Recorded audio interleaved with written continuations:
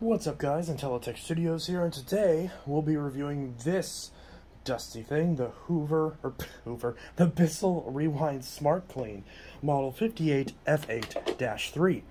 Now this particular machine is the higher end version of the Bissell CleanView Helix, which was the third generation Bissell CleanView that was released in 2009. What do you have to say about that? What are your thoughts?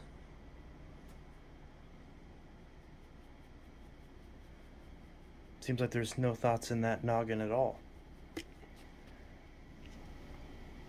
No thoughts, head empty. Isn't that right, Rude Bruce?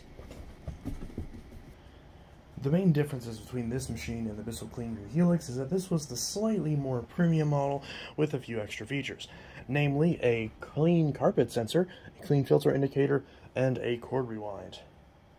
That's pretty much it. Also a very nice blue color scheme.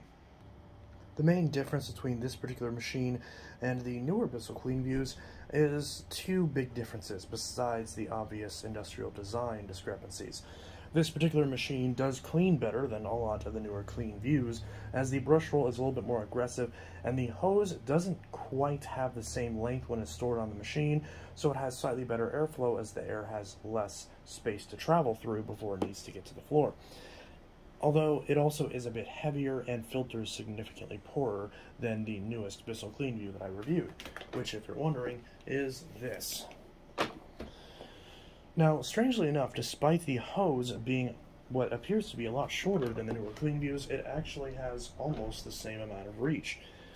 Unlike the newest Bissell CleanView, where it can easily get up an entire 13 or 12 set flight of stairs, this machine comfortably gets up 10 stairs and can stretch to the 11th, but the top step it can't quite get to, but depending on how wide your stairs are, that could have an effect on that. And the machine does tilt over a little bit, but it has a lot of length when it comes to this hose. So realistically, if you're able to safely have the machine at the top of the stairs to get the top two steps, this machine can clear an entire flight of steps, which is pretty impressive considering how the hose is relatively short looking when it's on the machine. Very similar to the LG-made Hoover Elite Rewind from many years ago that I reviewed a number of months ago. So it has that going for it. It has a very long hose, and it's capable of getting up into around any crevice you need to get into, but it still stores very compact on the machine, which is nice. You've got a hose wand built in, just like all the previous CleanViews and Power Forces of yesteryear and today, if you get the big green or Sanitaire versions. And you've got the standard attachment array as many Bissells. You've got this combination combo tool, You've got this combination upholstery tool and dusting brush, although in reality, this upholstery tool is useless and this dusting brush is not suitable for dusting, but the bristles are nice and stiff, so it's great for upholstery or even grooming your cat, speaking from experience. You can use this to brush your dog or your cat, and they tend to enjoy it. At least mine do, as it's a nice stiff brush that isn't nearly as harsh as a lot of the animal brushes, but still does a decent job at removing pet hair. I'm actually quite fond of this attachment, at least this side of it. This side I don't touch at all, and you swivel this to each side where the opening is. So I just leave the opening on the brush side and use it as an upholstery brush. That fits right onto the hose, and this hose also fits standard Dyson attachments from the DC-25 and newer all the way up to the US Ball Animal 2 and 3. So if you want to use the tangle-free turbine, the soft dusting brush, or any of the other really good quality Dyson attachments, you can use those on these machines, which is something I like about Bissell's. You can also use Panasonic or Kenmore attachments, so if you want to attach a bare floor tool and some extra extension wands to clean bare floors with this machine, you can do that as well. What is another thing I like about these? Even though these are very rudimentary, in practice they're very versatile. And this tool stores on board the machine like this. And one interesting thing is that the crevice tool is a nice long length. That's not super interesting, although it is good, but it's the fact that you can use the crevice tool as an extension wand with this attachment, as there are grooves built in that lets you put it in just like that and use it on either side to aid in extension wandness. We've also got a relatively short extension wand, although it's fairly typical for Bissells nowadays. And since you have the hose wand, you've got a good amount of reach with this. Pretty decent, if I do say so myself. And there's nothing stopping you from adding extra extension wands as if you really want to, you can store an extension wand both on the machine like this, although it's not the most elegant solution, but you can do that, and you can store another extension wand next to this. So you theoretically could store two extra extension wands on this machine, although it wouldn't look the nicest. It looks better on the first gen clean views because you can route it through the attachment peg on the bottom if you so choose, although that kind of does defeat the purpose. Whenever you're done, the crevice tool slides into the extension wand like this for storage and slaps onto the side of the machine. Hose wand goes in like this and clips up at the top. A lot of customers don't bother putting the hose in this clip, but I recommend it as it keeps it out of the way. There's also a cord clip right here, but be careful because if you pull it out at a funny angle, it could tear up the cord. Speaking of which, you've got the cord rewind right here.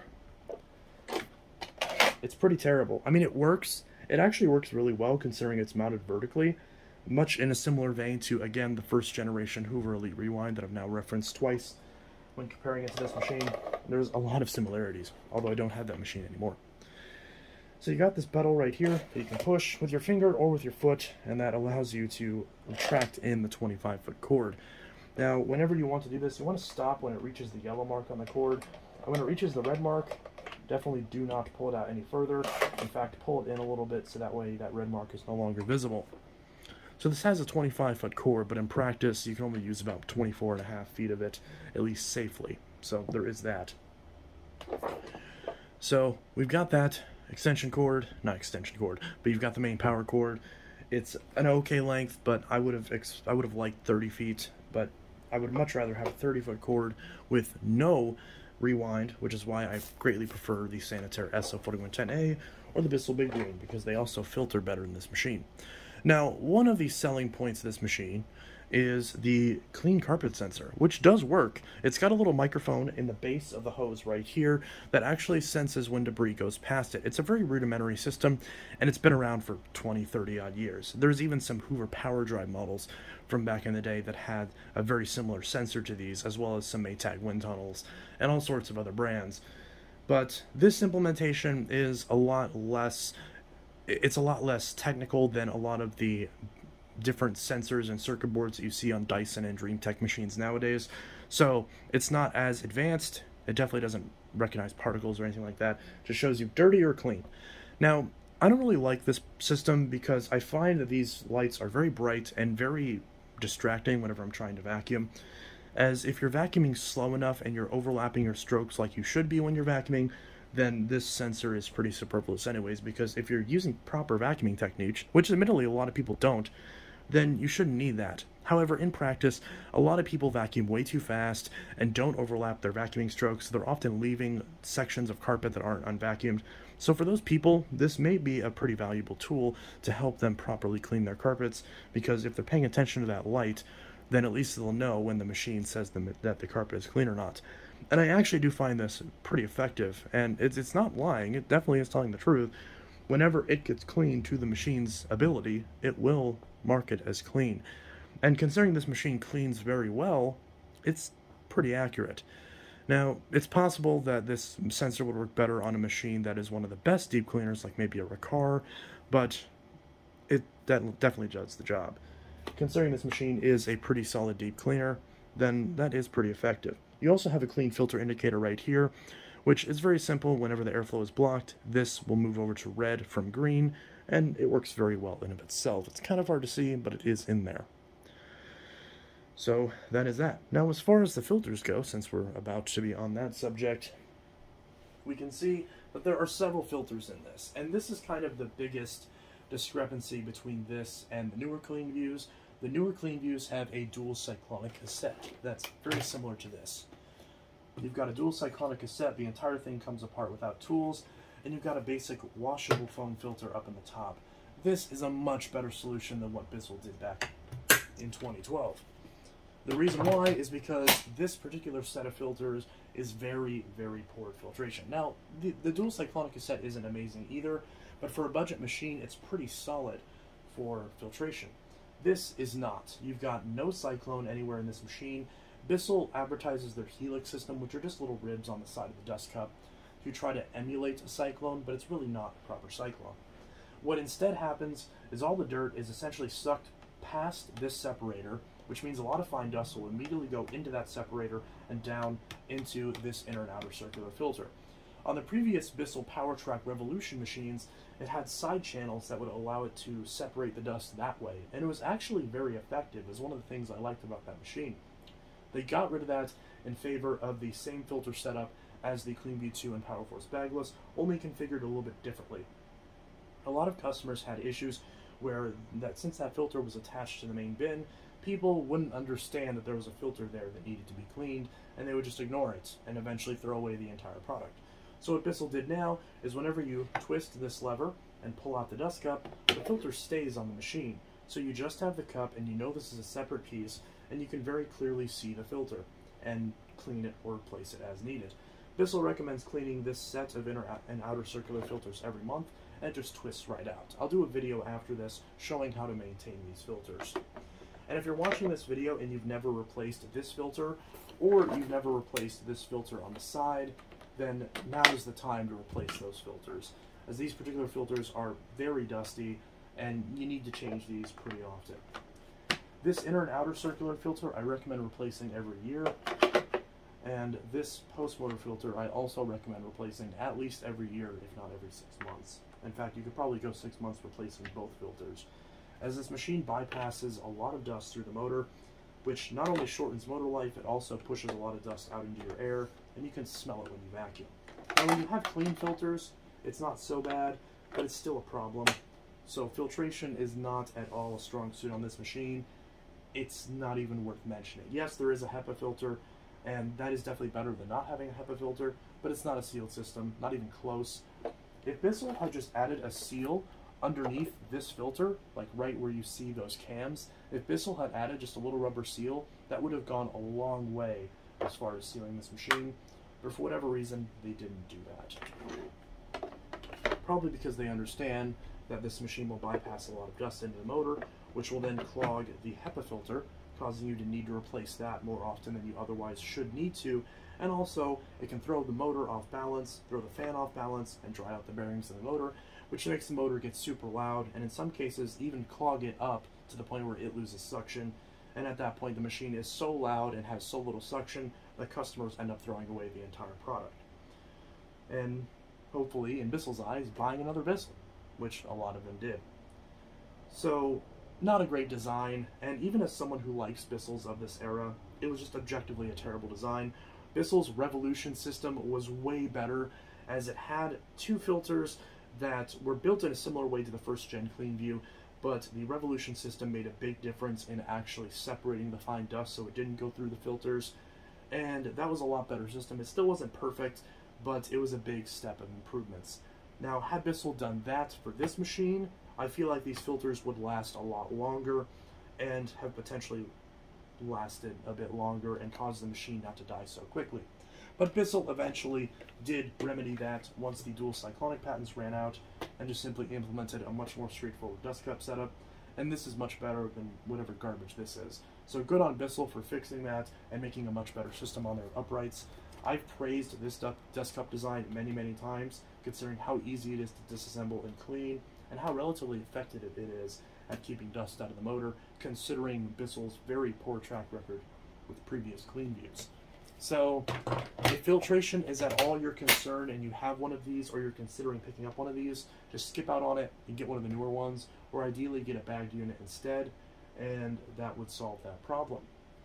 So, this machine does great at performance and picking up debris, but keeping that debris in the machine, it definitely struggles with. Now, while we're down here, I can show you how to use the machine in upright mode. Press this pedal right here, and it leans back. You can push it again one more time to get it to lie flat, although all this stuff is in the way, so if you're trying to get underneath very, very low furniture, you're likely not going to do it. If you remember my old black coffee table, it was one of those basic ones you get at Walmart for like 30 bucks. This would get under that just fine, but anything lower, it would definitely struggle with. But that is an option. You've got 5 position height adjustment settings. Ignore the fact that this has bare floor. This only goes from low pile to high pile. There is no brush roller shutoff or squeegee, so not only will it scatter debris, it will also damage the machine and your floors potentially, so don't use this on bare floors. If you need to use this machine to clean bare floors, get a bare floor attachment that attaches to the hose, and get some extra extension wands and use it like a canister. But with how cheap with how cheap you can get basic stick vacs like the Bissell Featherweights or 3-in-1 that you can get for $20-$30, I recommend just getting one of those and using that for your kitchen and your bathroom if you have all carpets. Because if you have all carpets, then those would be the only places you need something to clean bare floors, and this would be perfectly sufficient for everything else. If you have more of a mix, then look into a different machine that has a brush roller shutoff, unless you want to use that smaller Bissell for everything that isn't carpets. So definitely keep that in mind, because this machine is not for bare floors. Don't even attempt to use it on bare floors. It's not worth it.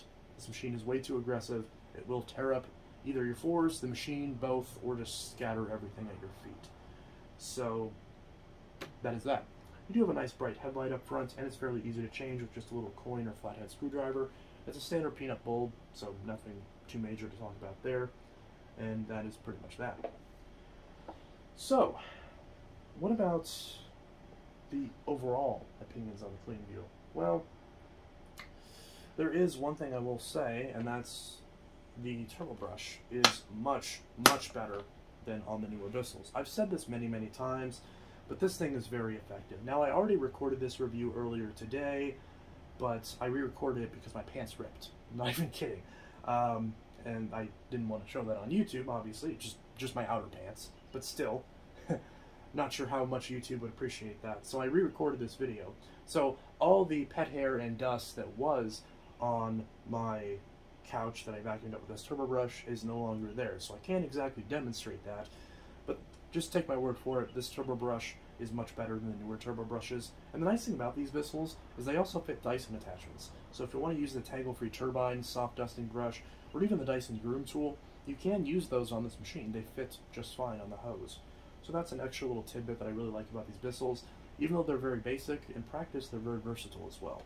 And that turbo brush just clips right on the top. So definitely a big improvement over the newer Bissell turbo brushes. I really wish they'd go back to this design because it just worked much, much better. And it makes this machine much more effective for tool usage than the newer Bissells.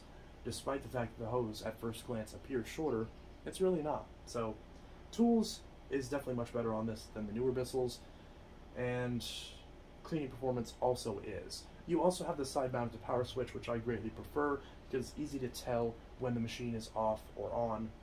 You also have the back-facing carrying handle, which it's up to you if you prefer that over the front-facing carrying handle. This machine is a little bit more weighty than the newer Bissells, but the build quality is also better, so there is a trade-off. The only thing that isn't built better on this compared to the newer Bissells is the pedal release, as those fail a lot, but you can still find replacements of those on occasion. So, with that said, do I recommend this? Well, for me personally, the filtration is definitely a disqualifier because I can't use this machine. It just doesn't filter well. And while this machine is very nostalgic, and I always wanted one of these back when I was a kid, this won't be staying in my collection. Now that I have the Bissell Velocity, which has a bag, which has not the cord rewind and not the clean carpet sensors, which I don't like anyways, and it has a black hose and a black front, so there's no fading or you don't have to worry about the brush rolls not matching, I'm definitely going to use that machine instead, and this machine will be going to Princess Sophia by the end of the week, so you'll likely see that on her channel. So, with that said, this machine, like I mentioned, cleans great, but filters very poorly, and the hose is pretty decent considering how good it is. And parts like filters, belts, brush rolls, not color matched ones, but still brush rolls, are all readily available. Same with attachments, even hoses. So if you have one of these and it needs a little bit of a tune-up, you don't necessarily have to throw it away. You can fix it up and keep it running, and these machines are very easy to work on. So that's really good too. So if you don't care about filtration, which I don't know why you wouldn't, but maybe if you're using this in an environment where you just don't have to, then it's still a decent choice. Because again, it cleans well and the tools are pretty solid. Build quality is not too bad either, and it doesn't have the high-pitched whine that newer Bissells have. So for me personally, the poor filtration is a deal breaker, at least for me to actually use one of these. Although I am still looking for a first-gen Clean View 8990, since that was the first ever vacuum I ever repaired, and I do want one of those for sentimental reasons. But as far as actually using one of these older bagless Bissells, it's a no-go for me. But if you keep this machine clean and you replace and change the filters as often as you should, then you could definitely get by with it. So anyways, also, if you do have one of these and you're dead set on using it, please get an air purifier. It's better that that dust doesn't escape the machine in the first place because it's not circling in your air. But if you're going to use one of these, keep the filters clean, keep the machine clean, and get an air purifier. Get one that's way bigger than your room needs it to be, just in case. Anyways, this is Intellitech Studios signing out with my full in-depth review on the Bissell Rewind SmartClean. I hope you enjoyed this video and found it helpful, and I will see you guys in the next video. I hope you all have a good one. Peace!